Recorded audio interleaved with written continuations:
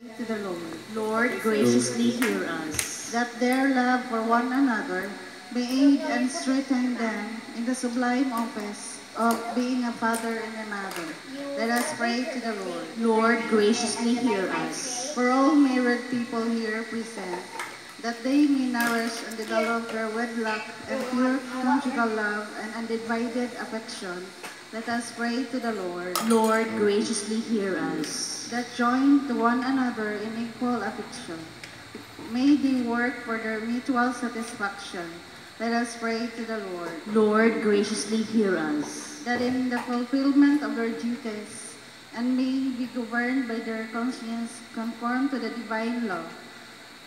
Let us pray to the Lord. Lord, graciously hear us. For married and family life all over the world, that government agencies and may actively promote the values of marriage and family in cooperation with all men and goodwill. Let us pray to the Lord. Lord, graciously hear us. That the news media recognize, protect, and promote public morality and favor the prosperity of the domestic life. Let us pray to the Lord. Lord, graciously hear us. That family associations may train young people for family, social, and apostolic life. Let us pray to the Lord. Lord, graciously hear us.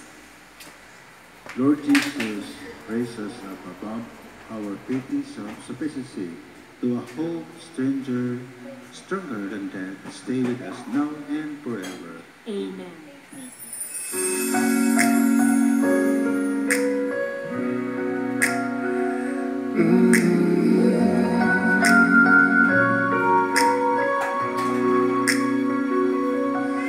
When I found you, I found somebody who cares. When I found you, found my most intimate prayer. When I found you, I found what every heart dreams of. When I found you, I found love.